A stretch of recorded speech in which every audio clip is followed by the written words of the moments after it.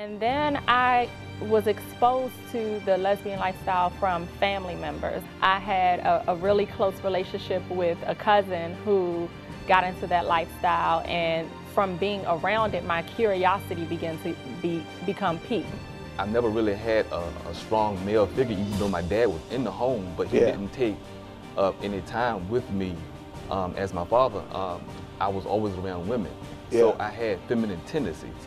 So the young boys in school would often call me, you know, faggots, sissies, and things. And so those words started to take root. And over time, you know, I started acting out what I was being called.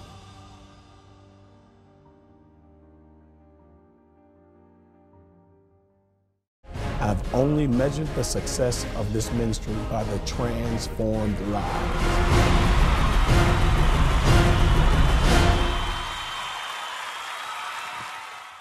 Out with those who got your answer, get away from those who got your problem. And it's so funny because when I think back now, like where I'm now, and I think about, you know, when I first got involved in a relationship, I just think about everything that was happening in my life. You know, I wasn't consistently coming to church. My communication with my parents wasn't there. So, you know, it opens you up to so many things. And I think back now, like Pastor Mike tells you all the time, hang around people who have your answers, stay away from those who have your problems. And at the time, I didn't feel like I had a problem. You know, I said, oh, you know, I told myself, like, I could never do something like that. And then you'll look up and I'm in a relationship for 3 years. You know, so just like that. So the decline of all of these values that you've been raised on were like the threshold, the introduction to all of these other things that came along with it. Yes, sir. I mean, and like you said, they were raised in a strong church. family. Strong family. Leaders mothers, in this ministry. A part of nursery. No, but I'm thinking of the area of ministry they were a part of was the outreach ministry, where your parents were going out. They were over that whole department, going out, getting people saved and coming to church, and then to be attacked with this, you know. But it's good to make this clear and to make this point, because a lot of people think, you know, because they're raising their children in church, that they wouldn't have these type of challenges, and, you know, and it kind of like freak us out because this isn't supposed to be happening to me. It's challenging, you know, with that. And so for you all to be here today, I mean, I'm thanking you for all of the parents that are listening. Well, even the more it raises a flag with me, just because your daughter is bringing another girl home. I mean, it's always and going a good up thing. to the bedroom, you thinking that's just as safe as anything imaginable. You know, we always say, you better not take any little boys up to your room, or, but you're taking the little girl up there that's doing the same thing to your daughter. And you got to be watchful as parents. But your mother and father saw this. Saw it. And when they did, I just rebuttal everything, like, no, you know, this is just my friend. You know, and I fought them so hard. My dad said the fact that you fought me so hard on it, he said, you know, it made me wanted to push even harder, you know, because you fought me on it so bad. So was he loving through this? Because most of the times people are, you know, don't have the right kind of parental support. You know, the parents, you know, how do you come home and tell your father as a boy, Dad, I'm gay, I love men? Corey, no, really. Maybe you can adjust that. But, you know, talk to this issue about your parents. Kind of rate them, grade them. Did they? I'm sure they had their moments. She got two scales there. She got a mama scale and a daddy scale. I'm sure they had their moments. And like, I honestly have awesome parents. At the same, they're awesome. I'm just thinking about it, you know. Wow. But when I first said something like, I'm the only girl, I have 2 brothers. So I'm my daddy's girl, princess all the way. So when I told him, he was hurt. You know, and I talk to my dad every day about everything. I could probably share more things with my dad than with my mom. So he was hurt, and the way my dad deals, he's normally pretty quiet. The first thing they did was they showed me the word. You know, my dad said, because I personally don't know what to do right now, so I have to show you in the Word. Calm or? Very calm. Yeah, parents are very calm. It was a eerie calm. Like I was like, I was like, what? He gonna freak out any moment. They gonna send me away. In my mind, I was like, they're about to put me in a van. They're about to send me away somewhere. very calm. It was scary. It was scary. Yeah. My mom was very emotional, very emotional. So with my dad, I feel as far as like our relationship, because my dad says like, I'm walking with you. Walk down the wrong road, I can't go with you that way. You know, he told me from the front, he said, so, you know, once again, he just went back to the word. So my dad, as far as, you know, I could tell that he was hurt. My mom was very emotional, but I still talked to him. How'd you get the nerve to did you have to tell them? I was temporarily insane. Like, when I think back, I'm like, I just did this, you know, and once it was done, then it was kind of done. But was it shocking to them that they had some kind, I mean, what prompted you? How did you, you know, I mean, how do you go to your mom? One question at a time, babe. Well, I was encouraged by the group of people I was hanging with. They encouraged me. You know, you should tell your parents. Yeah. Because I said, I wasn't really sure if this is what, from the very beginning, Holy Spirit was already ministering to me. So when they told me, I had my ifs about it, but they were saying the best thing to do is to talk to your parents. So I went and said something to my parents. I took them to a restaurant. It was like the worst setup. I took them to a restaurant. It like ruined our entire meal. And, you know, I just told him, I said, you know, I'm dating Rita. My dad wasn't surprised whatsoever. He, you know, he looked at me and said, I felt this, like you coming to have this conversation, like you want to sit down and talk to us about something. I figured this was a conversation. My mom was, she didn't know it was coming. She said that she trusted me when I told her that. Wow. She said, okay, I thought maybe you were ministering to her. Wow. She said, so it did catch her off guard. Wow. But my mom, like through everything, the entire time I was in a relationship, she was always, you know, there for me if I had something that was going on. Really? You know, it had gone. Your mom is a trooper, see, because what some parents do, cut you off completely. She was in there. She would call me in the morning times, find out where you are. So you don't think that's the best thing to do for a parent? No. You want to go there and live that way? Just go there. You're going to hell. Da, da, da, da, da. You wouldn't recommend that a parent. What would you recommend for a parent? The same love and the same way that you care for your child before they tell you that, it's the same thing after. Not at any point that I feel her coming out and like my mom would, you know, go out to dinner with us. You know, but the whole time. With you and the girl? Yep. But planting seeds, like the whole time we're there, her being there, you know, my mom's just talking. She's just, I mean, if you know my mom, right? Yeah. She's just doing what she does. Yeah. You know, so she's just talking. She's trying to bring everybody in. She's working it. She's working. So she went. Not that she's condoning it. Right. No, not at all. See, some people think it's a sign talked to her too the other or day. Symbol of condolences. She said I was going into the devil's camp. She said the devil. She was taking have exercise classes with me. She was, you know, she was just there. trying to be there to be in her ear. Right. Because the devil is always talking. It's like, in whose voice are you going to hear the loudest? It's like, I'm not going to shut up because I need you to hear my voice even when I'm not around. You know, because the devil is with you the whole time. He's constantly talking to you. And so it's like, I need to be around. I need to be in her ear so you can hear my voice. I got to just be perfectly frank with you. You know, you guys were here when I walked in for this taping, and I'm thinking, I don't need to be here. I am so glad I am here, and I'm hearing all of what I'm hearing. I thought this was something that she could handle. You are helping me to be able to minister more effectively to others who are challenged with this, because quite frankly, I got to tell you, I don't even know how I would have responded. Oh, you would have been probably. I wouldn't have been your father. No, you would have been a mixture. You would have been trying to be calm, and then you would have escalated into the mama. Yeah, I would have been like Katrina was to New Orleans. He would have told him something. I expected that from him, though. Really, I mean, and that's the truth. And you'll know the truth. Truth make you free.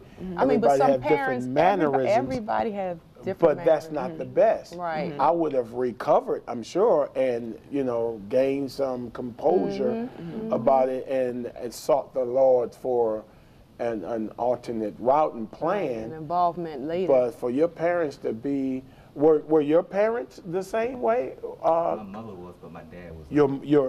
I can see a father. Yeah. Yeah. So come on, we'll get back to that. Yeah. Let's hear from a guy here. Okay.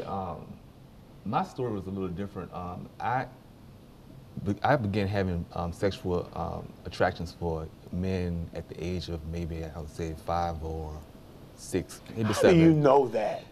Because whenever I would play with with little boys, I would, you know, I would find myself doing things I know I shouldn't have. Right. But now, I know I shouldn't have. Of course. Right.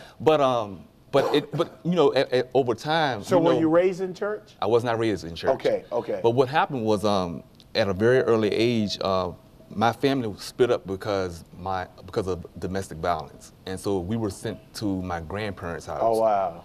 And there was an older cousin there. Yeah. And so my older cousin would sexually abuse me at night because I would have to sleep with him. See, a lot of this starts I hear that a lot. Those kind of abuse. episodes. Yep.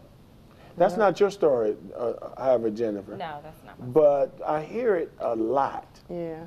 That was like the door, the introduction. Well, go ahead, Corey. And so I always felt like something was wrong with that. And when I finally got enough nerve to stand up for myself, I would go to bed with nails, knives, whatever I could to kind of fight him off. And so then once I fought him off, one day I came in and I caught him on top of my little sister. Oh wow! And so his words to me were, "If I can't have you, I have her." So then I've always been a protector of my little sister, so I gave myself to him to protect my little sister.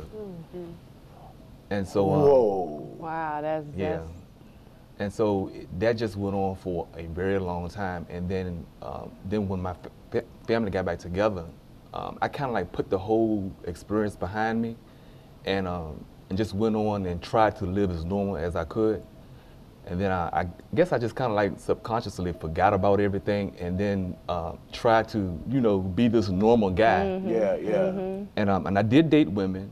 So what's normal now, though, is because now we got the new normal. Yeah, that's true. You know, when you say normal, people can objectively, you know, oppose it. I object. That normal, what is he saying? That we're not normal? You know, in our society today, we got to watch all of that and know precisely who we're ministering to, who we're talking to, and that whole image about you're being abnormal for being this way is unacceptable. You know what I'm saying? Like the challenges I had and have with just women, the temptation of that. Am I not normal? Am I abnormal? I hope you all understand what I'm saying. Yeah, we understand. Because when you make these comments, what's normal today? And who sets the rules for normal? Right. You follow what I'm saying? Where do we get abnormal and normal from? Is one not accepted above the other?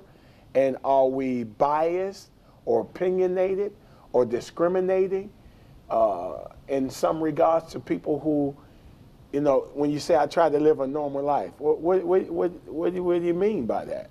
Well, I guess I would say from what I was used to seeing. What you knew. Yeah, right, for what I know. Right. I knew, especially where I was born and raised. Where I'm born and raised, you don't see men and women and women. Okay. It's male and female. Can I ask where that is, born and raised? Yes, South Hill, Virginia, on the borderlines of North Carolina. Oh, okay. Yeah. You don't do that then.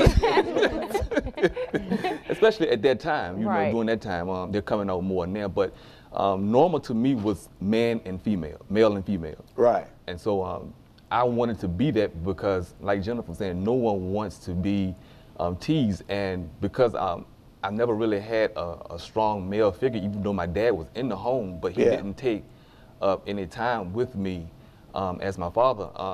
I was always around women.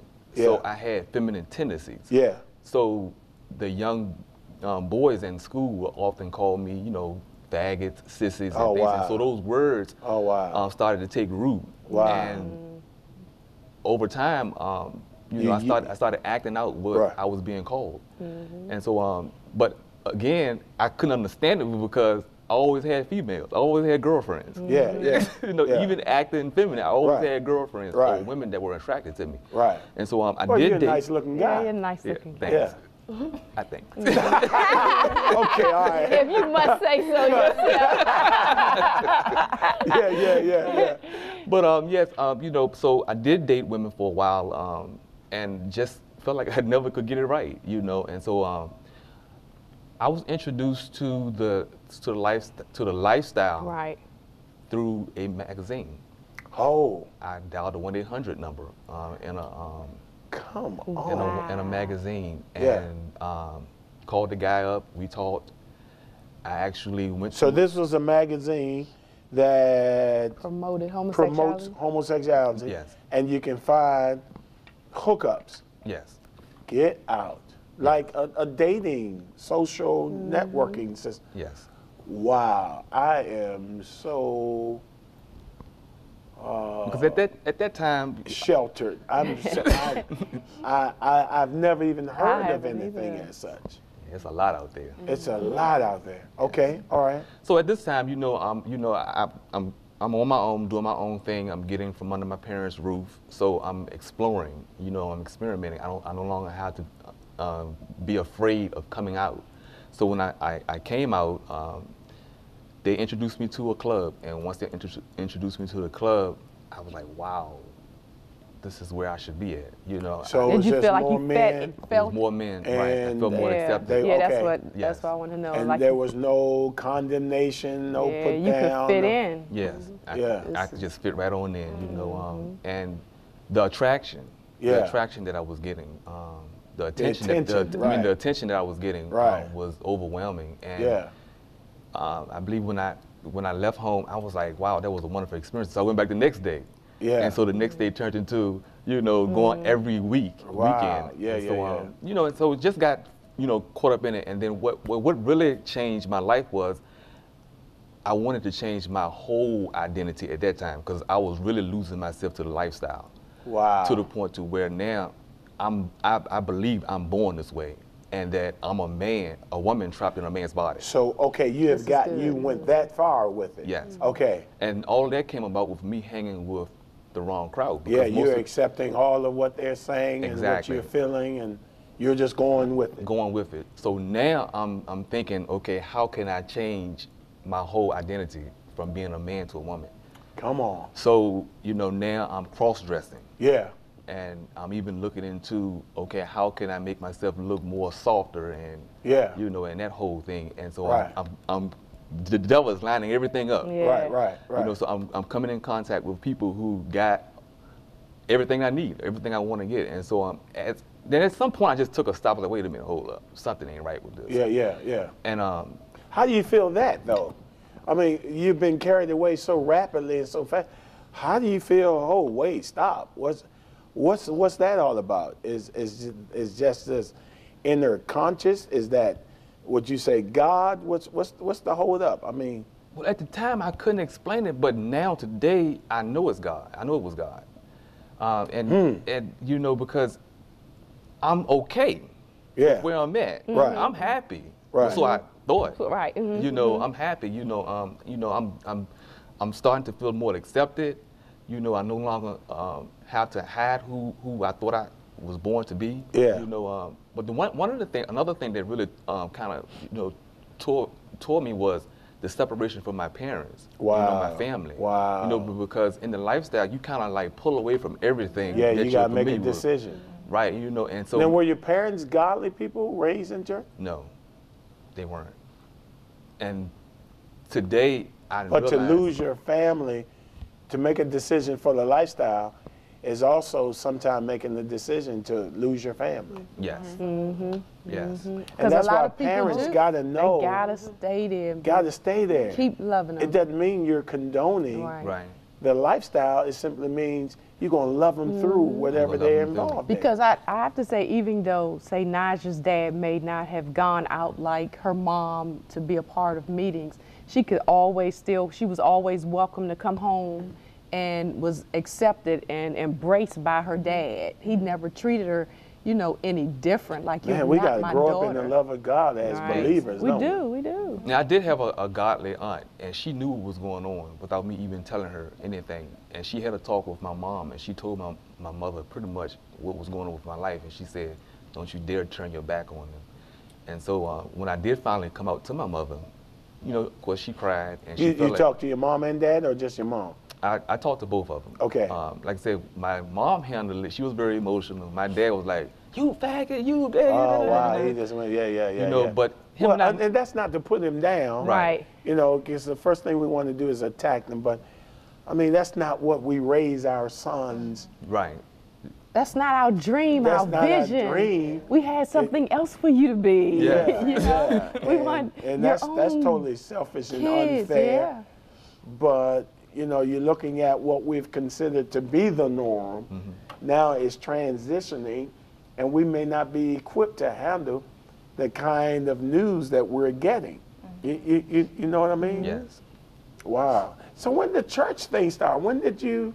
No, well, he got to get back to when he was at the place where he had to step back because he was about to cross a line that he was uncomfortable with. Yes. So at this point, I'm having these thoughts about, okay, this is wrong. Something is wrong with this, about this. And I'm like, okay, and if I go all the way with this, there's no turning back. You know?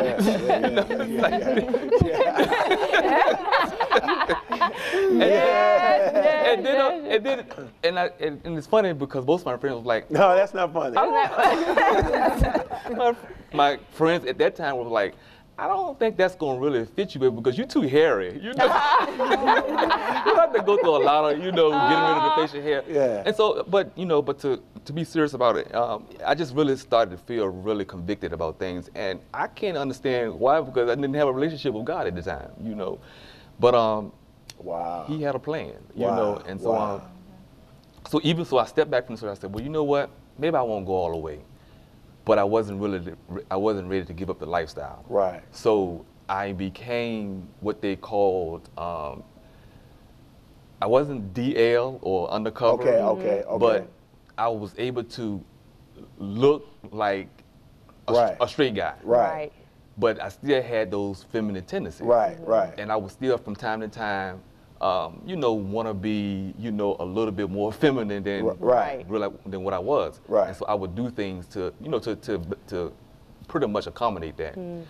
So I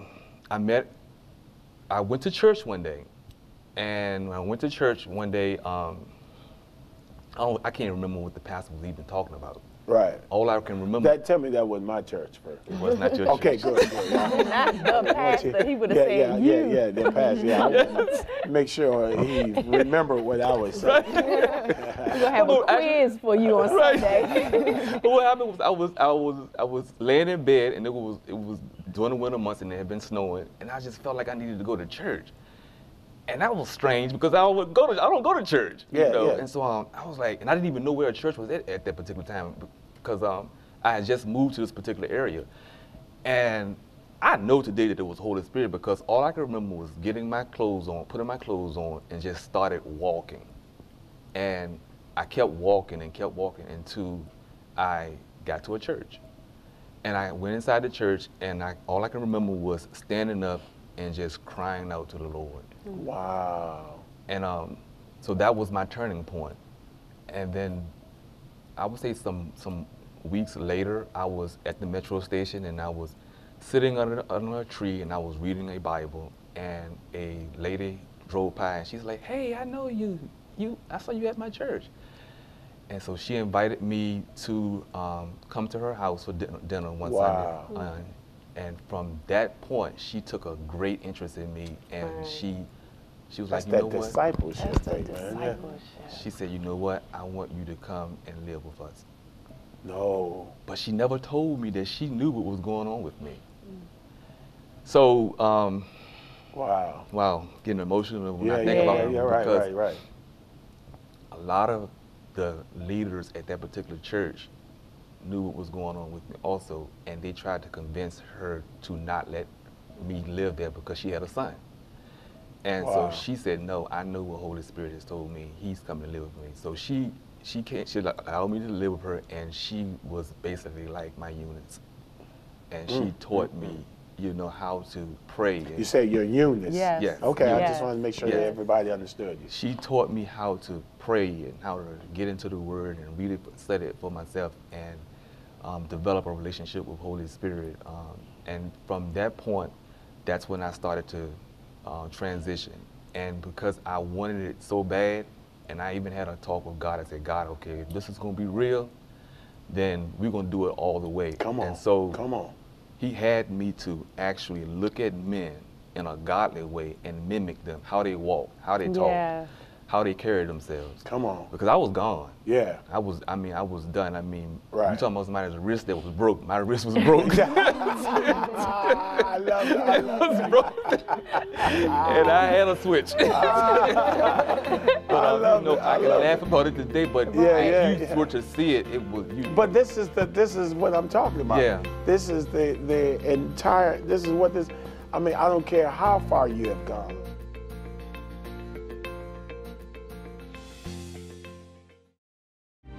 Join Apostle Frederick K.C. Price and Dr. Betty Price, along with Drs. Michael and DeeDee Freeman of the Spirit of Faith Christian Center, and Dr. Anthony J. Herron and Mrs. Stephanie Herron of the Grow to Go Christian Center, located at 870 Pershaw Road, St. Louis, Missouri, for its Central Regional Conference, October 25th to the 26th, 2012. Our speaker Thursday evening will be Dr. Michael A. Freeman of the Spirit of Faith Christian Center in Temple Hills, Maryland. You've come this far by faith, and you will continue to go by faith. There will be a special church development session for pastors and ministers with Dr. Freeman Friday morning, a Fig Whiffum Fellowship Luncheon Friday, and Apostle Frederick K.C. Price of the Crenshaw Christian Center on Friday evening. Jesus did not say that I came that you might have life and have it more abundantly, and then you not have it. Call 800-727-1374 or visit our website at figwhiffum.org.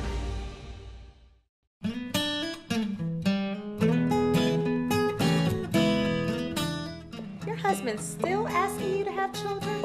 Yes, and I told him he is not man enough. Wow. You shouldn't have told him that.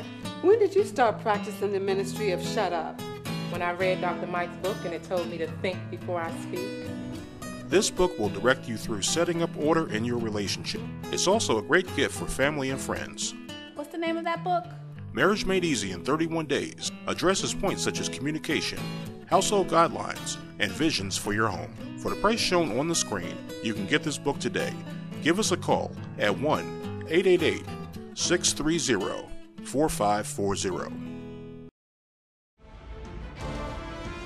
Pastor Michael Freeman will be teaching at the following locations: on Thursday, October 25th and Friday, October 26th at the Fig Whiffum Regional Meeting at Go to Grow Christian Center in St. Louis, Missouri with Apostle Frederick K.C. Price. Marriage Made Easy, Howard County on Friday, November 2nd at Spirit of Faith Christian Center, 8430 Glenmar Road, Ellicott City, Maryland.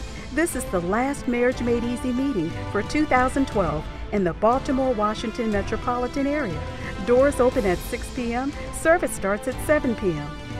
On Tuesday, November 6th and Wednesday, November 7th at Southern Baptist Church with Reverend Clarence E. Williams in Brooklyn, New York.